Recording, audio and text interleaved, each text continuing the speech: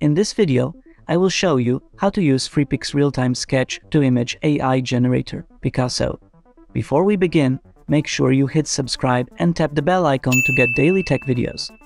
Pikaso is a new free tool by Freepik that can convert a hand-drawn sketch to an image using AI.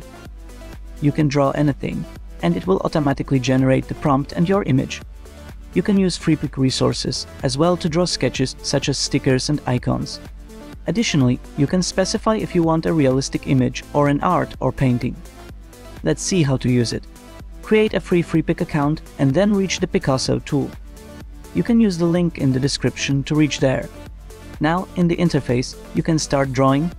There is a drawing already. You can tweak it. You can draw anything and then a corresponding image will be generated for you. From the toolbar on the left side, you can pick Freepik resources and drop them in your drawing. It will quickly adjust the corresponding image for you. Keep adding and removing objects, and you will see that it keeps creating the text prompt at the bottom side. Additionally, you can change the slider to make the image more realistic.